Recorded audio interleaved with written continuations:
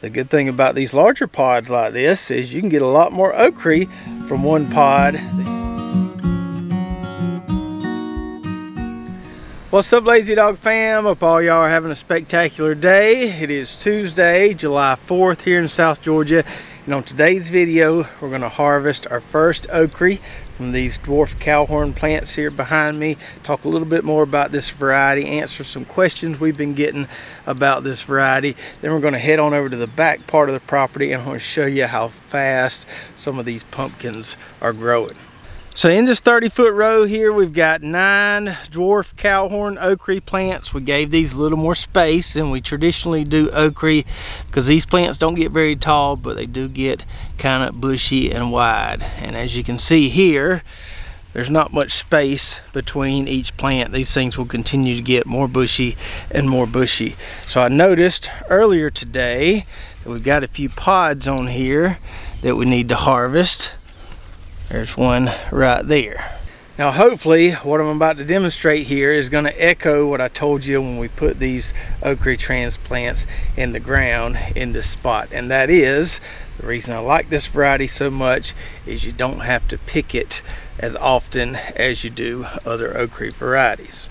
So earlier today we got back from a little 4-day camping trip on the Gulf, and just as a side note, it seems like no matter where I go on vacation, when I get back here, it's always hotter here than wherever I've been. Now I know we don't live in the hottest place on earth, but if I go down to the beach during the summer, it's always a little cooler there than it is here. And if I go to the mountains in the fall, it's always cooler there than it is here. So when you get back home, you've always got that nice welcoming humidity to bring you back to reality.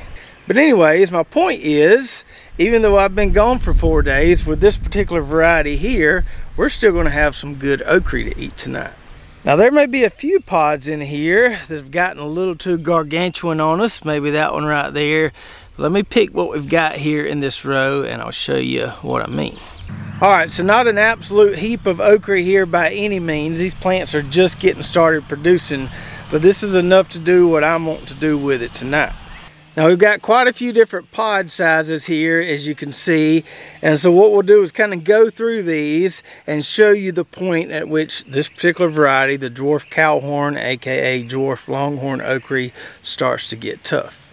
So we'll start off with this pod here, which is about, I don't know, 4 inches long or so, and the jambalaya variety that we used to grow a lot when we were selling our veggies, it would tend to get tough when it got a little longer than this right here, but this pod is going to be nice and tender.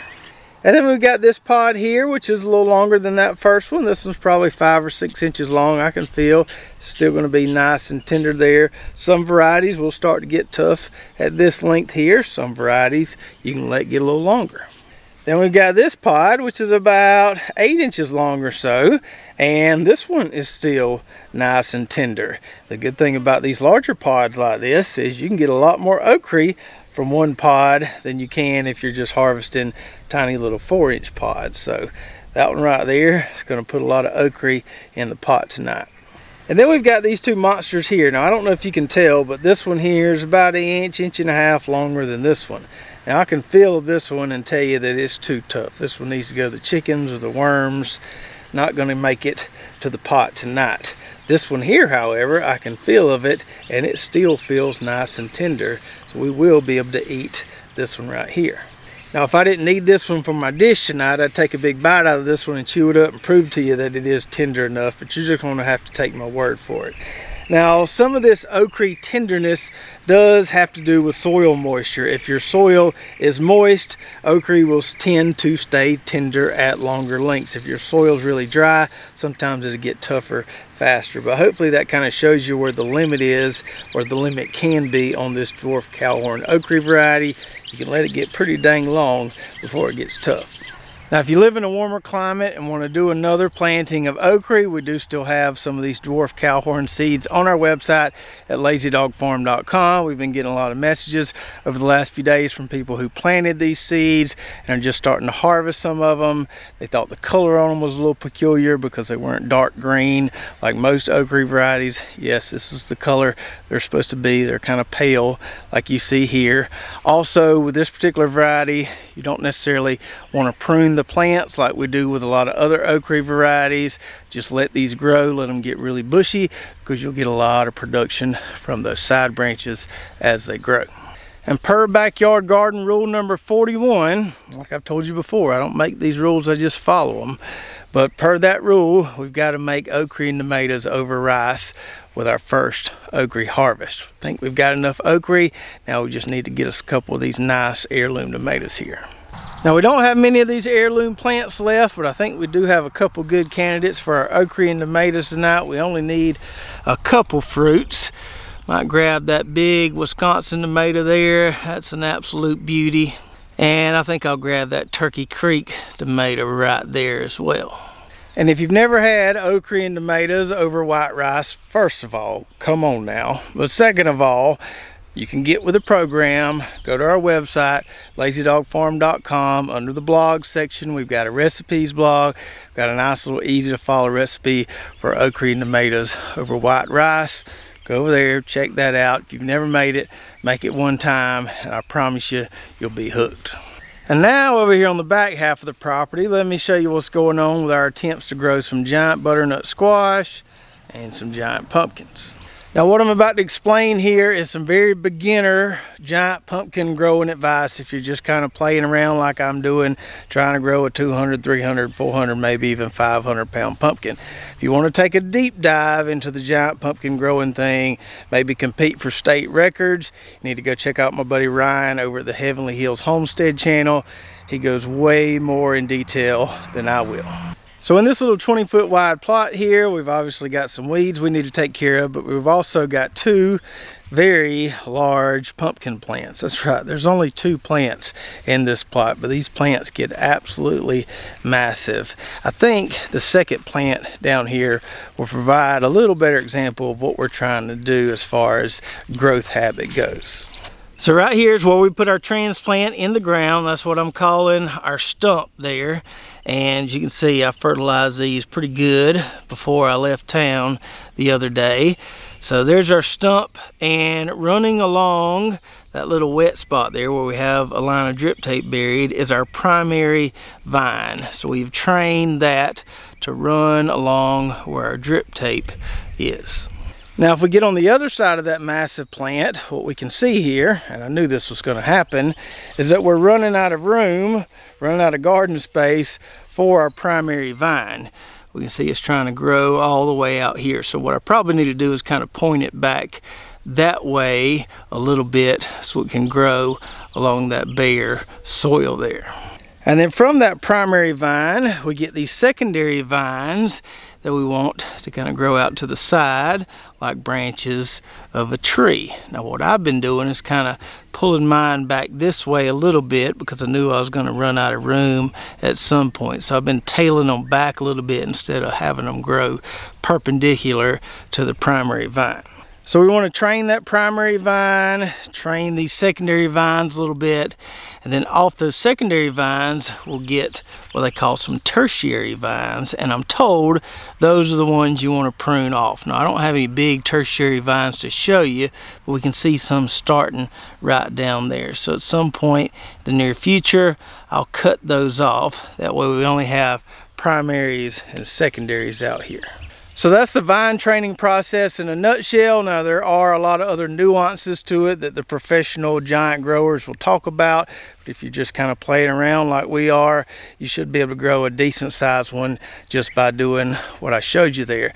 Now let's talk about the pumpkins themselves.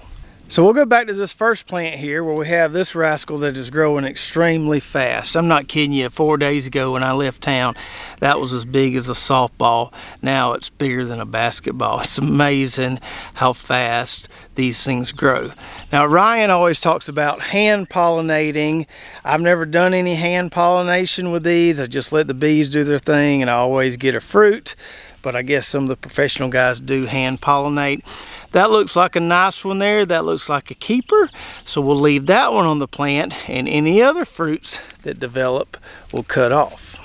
So for example, back down here with this second plant, we've got a nice one right there. That looks like a keeper.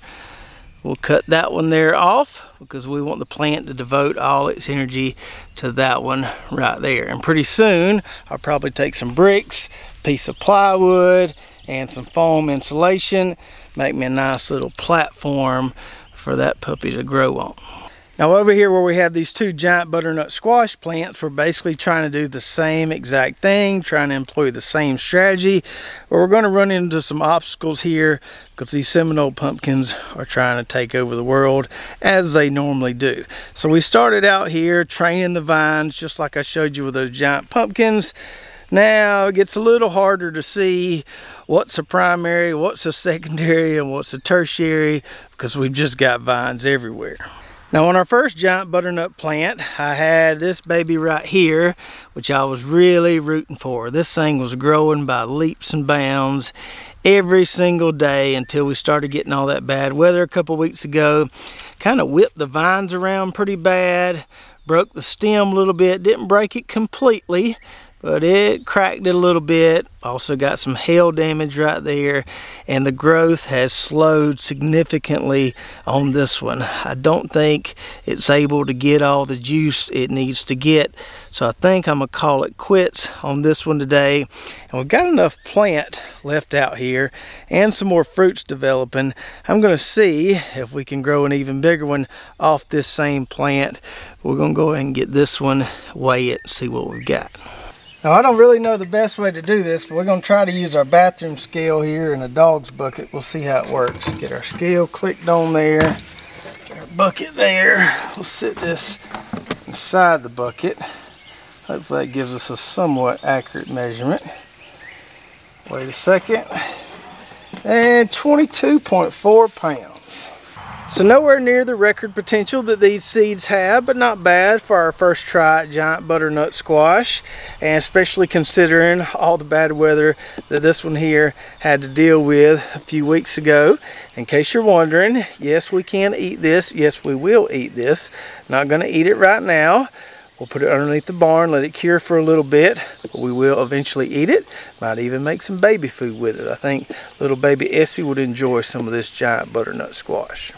And we've already been getting some submissions from some of you playing along with our giant butternut squash growing contest to win a big jug of AgriThrive fertilizer.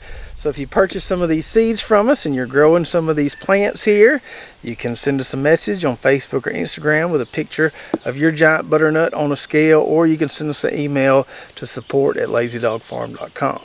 And so hopefully with what I've got left out here, I can try to grow one larger than that one. It's going to be tough to train the vines with our Seminole pumpkins kind of mingling here, but we'll do the best we can. Got a nice looking fruit here. Nice potential candidate off that plant where we just harvested that 22 pounder. I need to remove those little fruits there. Try to devote all the energy to that one. We'll see what happens there. And then on our second plant over here, if I don't trip all over these vines, that one there looks pretty promising. That one right there looks pretty promising too. I need to pick one of those to go with on the second plant. And even if you don't care anything about growing a giant, maybe you just want to grow a bunch of food. I know some people that bought these seeds are just doing that. You can leave all the fruits out there. They'll all still get really big. You won't grow a giant, but you'll have a lot of groceries off one plant. So I hope you enjoyed the video today. Don't forget to check out our affiliate links and coupon codes in the description below, and also go check out our website, lazydogfarm.com, where you can find those okra seeds and that recipe I talked about. And if you like growing pumpkins, check out this video right here. This is our polar bear harvest from this past fall. Polar bear is a great variety for us to grow in the fall. We got some giant pumpkins from this harvest right here. So check that out, and we'll see you next time right here at Lazy Dog Farm.